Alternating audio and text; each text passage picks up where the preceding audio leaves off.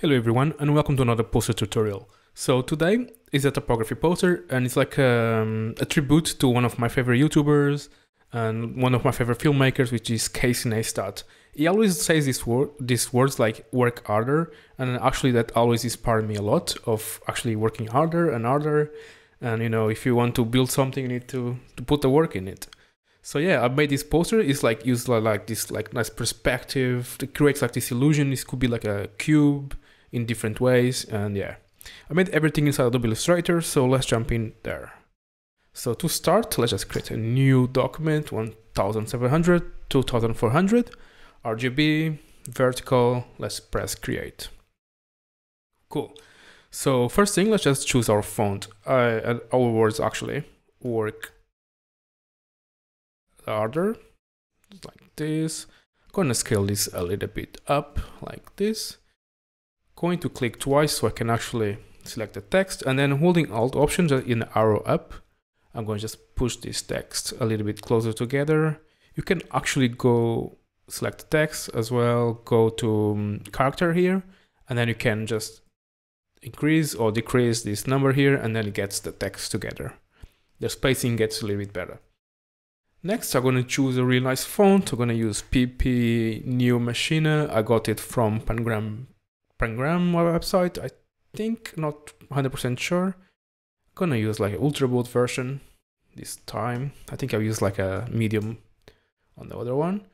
And then I'm going to object, expand fill and content, and cool. So the first thing I want to do, I actually want to customize this type a little bit. So I want to make it a little bit more unique. So I'm going to actually delete some points here, make it like, make it a little bit mine. So let's just zoom in really quick. Let's just select, using the direct selection tool here, select these points here. Let's just delete the inside of the O, the inside of the R, the A, and the R again, and the D. All of the inside. So it makes it a little bit more interesting when you actually make that effect of the perspective. That's why I'm actually doing that.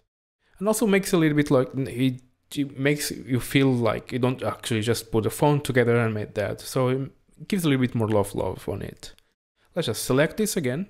Let's go to our line segment tool here. Let's click it. Let's just slice more or less. Here, choose like where you want to actually have the cut. I don't know if you are using the same words as me, but depending on which words are you using, you want to cut it here or there. So yeah, doesn't really matter right now. Let's just select our new line and our text together, holding Shift. Let's just find our Pathfinder somewhere, Pathfinder here. Then let's just drag it up. And on Pathfinder, I'm actually going to use divide, which is, we'll just slice our text quickly, like this. Let's just select our text now. Let's just ungroup it and zoom in inside. Select carefully just as one side. And let's group it together. And the other side, let's just group it together as well. Perfect. Next thing we want to do is actually write Casey's name.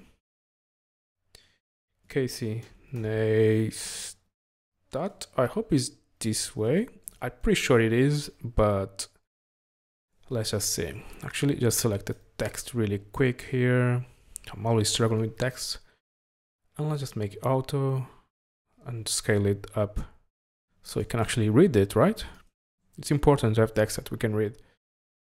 And let's just leave Casey Neistat here. Actually, we need to customize his name as well, so we can do that later. Let's just select it, decrease the spacing, just like this. Perfect.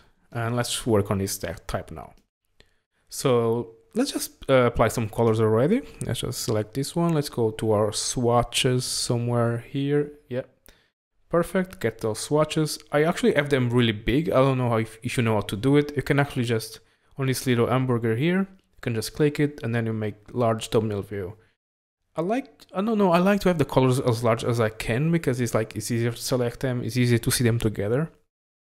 So let's just select this text side here. Actually, I used a darker orange here and then a lighter one this side. Yeah. Let's just have a glimpse there. Okay, it was like the lighter was another side actually, and this side was a darker. Perfect. So with one side selected, the lighter orange side selected, let's just go to Effects, 3D and Materials, 3D Classic, and Revolve. Rotate, actually. Rotate. And let's just go and select isometric right, like this. And just select the other one as well. Go to Effects and Rotate and select isometric left. Perfect. So now we actually need to assemble them together so it looks right. Let's just zoom in really quick. I don't want to need the swashes anymore, at least for now. Let's just zoom in really quick, make sure they match perfectly. Thank God they did. And let's just select our text, go to Object and Expand Appearance.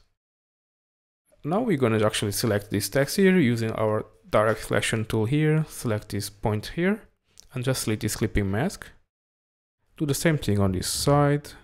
Delete this clipping mask. Perfect. Let's just select our text, go to Object and group it. So now let's just center this a little bit on the artboard. Okay, center an artboard, please. Something is not letting me to do it. Okay, perfect.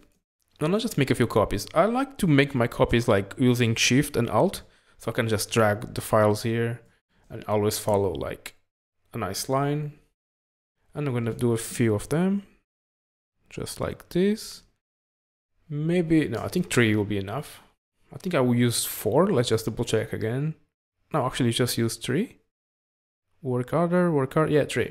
Perfect. And let's just like go select them again, go to Object and group them together.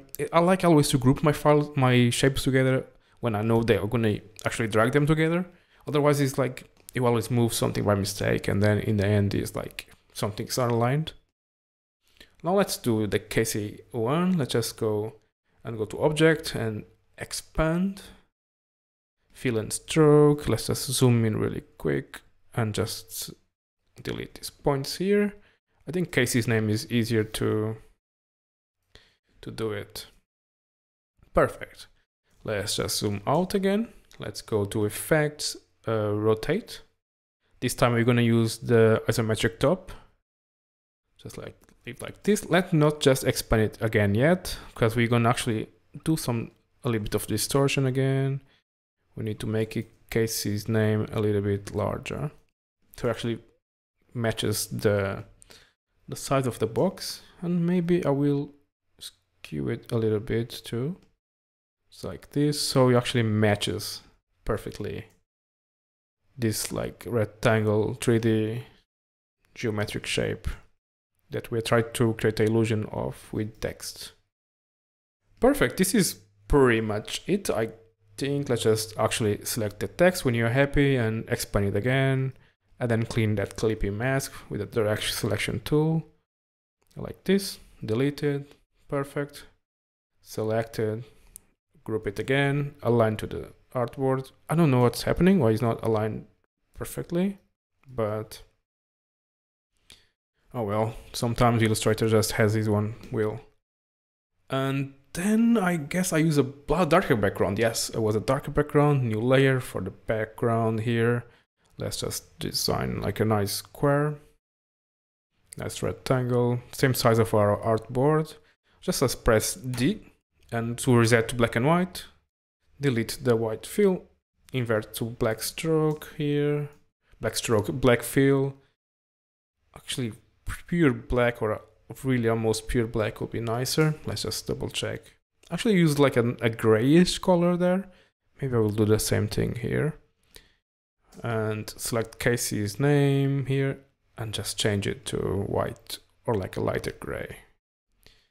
Something like this. That looks amazing actually. And actually I use also a little, oh no, not this one. I use like a, because Casey's always using these sunglasses, and actually download some from the internet, like a random vector. And I'm gonna use it as well here. You can just put like Ray-Ban glasses vector on Google, and you're gonna find like a lot of free options to use it from. Let's just select it. Going to scale this up a little bit. Going to copy this solid again. Actually going to lock these layers, create a new layer to create an like a noise layer. Let's go to effects, texture, grain, and apply grain of 25% and stippled grain, because this is like the black and white one. All of the other ones are actually, they don't work very well. There is like this soft, but then like you have like RGB colors here. I found the stippled is the best one. Sorry for the way I say it. It's a little bit annoying probably. And then play screen, and then just play with opacity to find the right quantity that you like, and if it's your taste and your poster, of course. And yeah, this is just zoom in. This is pretty much it for today. I hope you guys enjoyed. I think it's a really cool technique to use the rotation 3D tool to create this like illusion of like perspectives, and like even like create this like 3D objects with text. I think it's a really good exercise with typography. And yeah, I hope you enjoyed. Please, if you're not subscribed to the channel yet, please do subscribe, like this video, share with your friends and family.